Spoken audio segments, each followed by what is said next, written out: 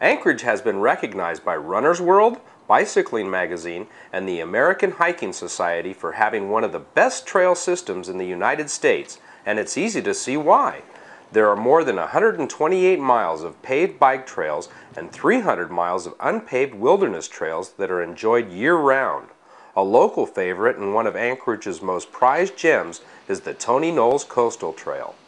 I think that the trail system, as extensive as it is and easily connected to the downtown area where many of the visitors stay when they visit, it takes them away from downtown very quickly if they're on a bicycle, and if they're walking. Some of them actually walk as far as Earthquake Park.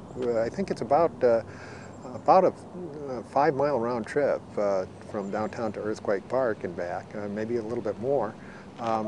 They feel like they're sort of getting out into Alaska while they're still in Anchorage.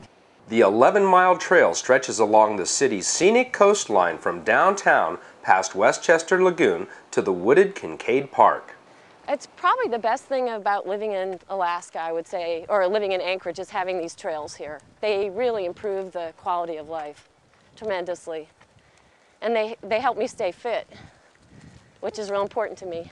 Trail users can take in breathtaking views of Cook Inlet and Sleeping Lady to the west, as well as the Chugach Mountain Range to the east. We encounter a lot of visitors on the trails, and they are constantly amazed by the trail system and where it takes them. I use the trail year-round, and in the summer I usually run or walk or bike it, and then in the winter I ski it.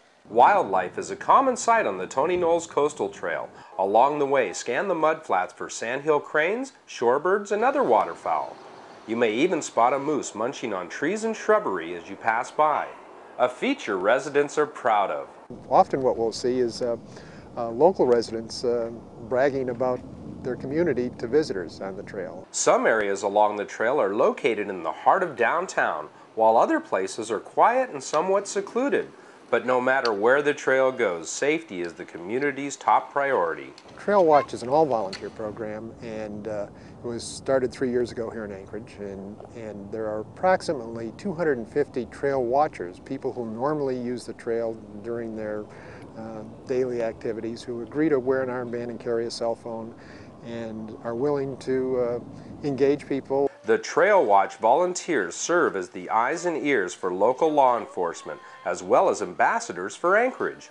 Give them directions and report problems, maintenance problems, or if there's an emergency, be willing to call the police department and report the situation. The program has been very successful, and the visibility of the volunteers helps to serve as a crime deterrent, making the experience for trail users a pleasant and safe one.